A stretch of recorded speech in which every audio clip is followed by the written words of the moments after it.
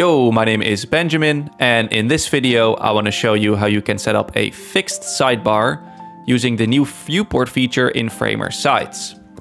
So we have our sample page over here with a desktop breakpoint that has a sidebar, and that same sidebar is collapsing into a mobile top bar on our phone breakpoint.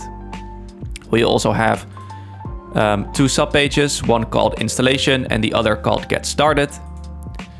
Now, first things first, if we preview this now, you'll see that our sidebar scrolls along with our content.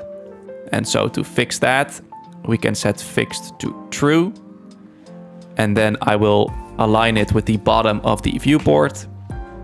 And I will resize the viewport line so that it looks similar to how it did before.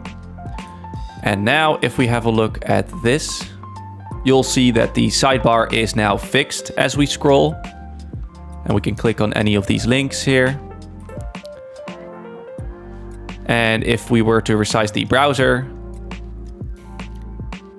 you'll see that on mobile, it turns into a fixed top bar that you can collapse and expand.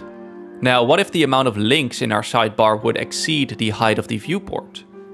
So I can enter the component and I'll paste in a few more placeholder links to kind of simulate this effect. And what we can do now is go in here and set overflow to scroll.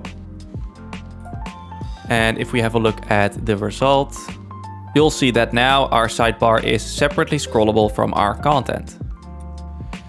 So that's a quick look at setting up a fixed sidebar. You can duplicate this example to try it out for yourself. Thank you for watching and hope you enjoyed.